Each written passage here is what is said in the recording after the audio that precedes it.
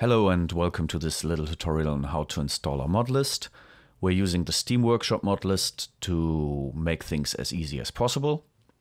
To make this work, have Steam running and install TeamSpeak. You can find the latest version of TeamSpeak on teamspeak.com. If you have TeamSpeak installed already, make sure that you have checked for latest updates. Then go to our Discord server and type in !mods and it will show you a little list. The first link here is a link to our Steam Workshop list where all the mods are listed. Make sure to log in and then hit subscribe to all and Steam will automatically start to download the mods. The second one is a preset file. If you click on it, you can download it from our Google Drive, and it contains a mod list for the Armor launcher, so it's very easy to load in the correct mods. Start Armor, go to the mods section. As you can see, all the mods have been downloaded. Then go to the preset section and click import. And now you can import the preset file and all the mods are correctly loaded in. You have a preset now and you can start that preset by hitting the play button.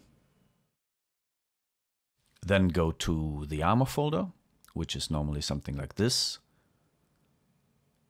Get into the Workshop folder inside the Armor 3 folder and there you will find all the mods that you have downloaded.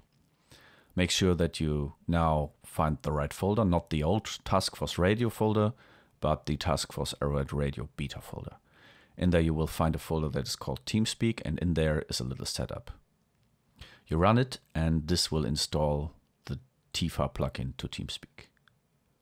Restart TeamSpeak and now double check if the plugin is running correctly. Options, add-ons, and there you will find Task Force Arrowhead Radio. Make sure the version is correct and it's enabled. Then you can connect to our TeamSpeak server. You will get the password on our Discord.